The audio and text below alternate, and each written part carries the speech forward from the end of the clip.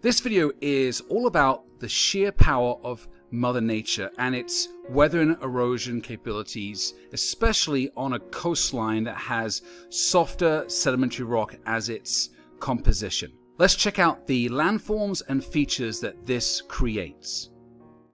This is the Earth Science Classroom. Firstly, we have to discuss and consider the bedrock geology of the coastline. Now, if it's a harder igneous or metamorphic rock, then the rate or the speed of weather and erosion will be reduced or decreased. However, if it's a sedimentary rock that's a particularly softer sedimentary rock made of softer minerals, then the rate and speed of weather and erosion will increase. And this will also increase based on the amount of joints, joint systems, bedding planes, and surface area exposed to the weathering and erosional agents.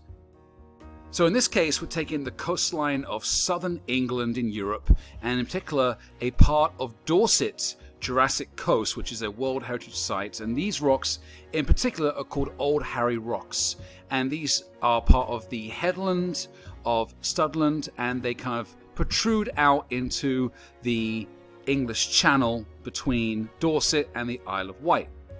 Now, the geology of these cliffs, based on this beautiful pale white limestone variety, is chalk. Now, chalk is a softer sedimentary rock that forms in deeper marine environments from the accumulation of calcium carbonate shells of marine organisms.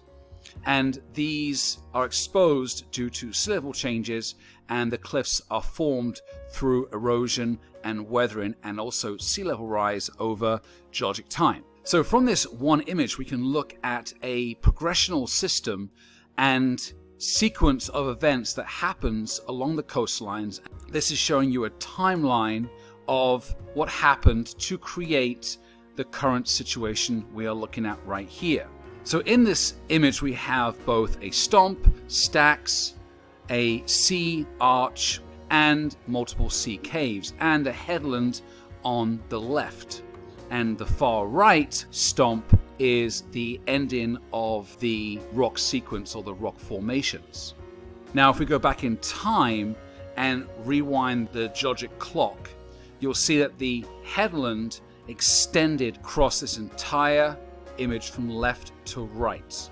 And this headland was obviously formed from the same rock, which is chalk, and over time it has been broken down through weathering and erosion.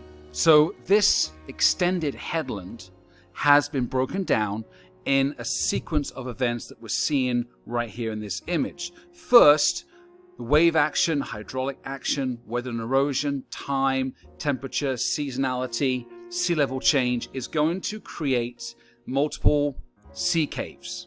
And these caves will progressively get larger and larger and larger with more time through weather and erosion. And these sea caves will incrementally increase in size due to the increased or consistent amount of weathering and erosion to remove the chalk from the cave to make the cave larger. Then, once the cave gets to be a certain size, it produces a natural arch that's going to connect the two sides of, or the two walls of the sea cave. And eventually, as the cave gets larger and larger and larger, the arch becomes thinner, and eventually through gravity the arch will collapse and create a separation between the headland and this new section of cliff that has been separated and isolated and broken away from the headland due to the collapse of the natural sea arch. And this will continue along the headland of this coastline, creating multiple caves, arches, and these will form a series of stacks. Now, these stacks are the isolated and separated bits of the headland or cliff formed from the collapse of a sea arch, which would then separate this newly formed slice of cliff or headland that you see in this image that's separated. And these stacks are usually narrow, tall sections of cliff and are separated by a small amount of water from the other stacks or from the headland itself.